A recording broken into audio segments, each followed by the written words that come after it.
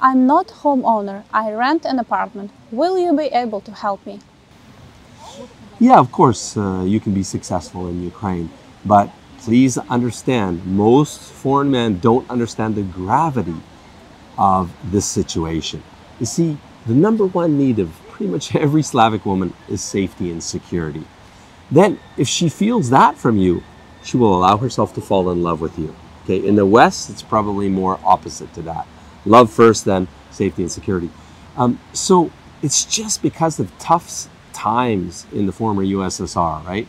And so in Ukraine and a lot of former USSR countries, there's no tenant rights at all. You can be kicked out in a moment's notice. It happened to me personally, just gone with a lease in place, rent paid up, okay? So they know that. So there's no security to her, to family, to children. So she really is missing that safety security factor, which is the number one need if you're renting. So just be aware of that. Best not to mention that at the beginning of the dating.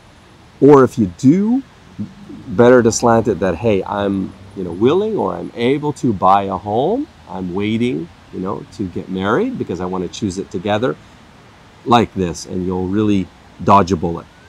Imagine meeting as many beautiful traditional ladies as it takes until you meet the one. That's exactly what you can win right now. Just comment, subscribe and share. The winner will be announced live right here.